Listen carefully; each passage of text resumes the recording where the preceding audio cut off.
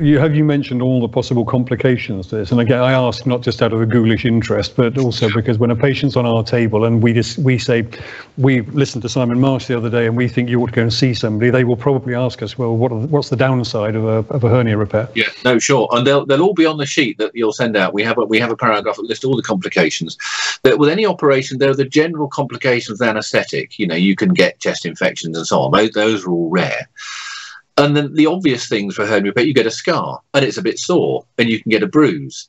And the scar tissue is quite knobbly for a few weeks to a few months before it settles down. Then scars fade and go pale. You can get hematomas, really rare, great big blood clot underneath the skin. They go down, or sometimes, if they're really big, you have to let them out with a second operation.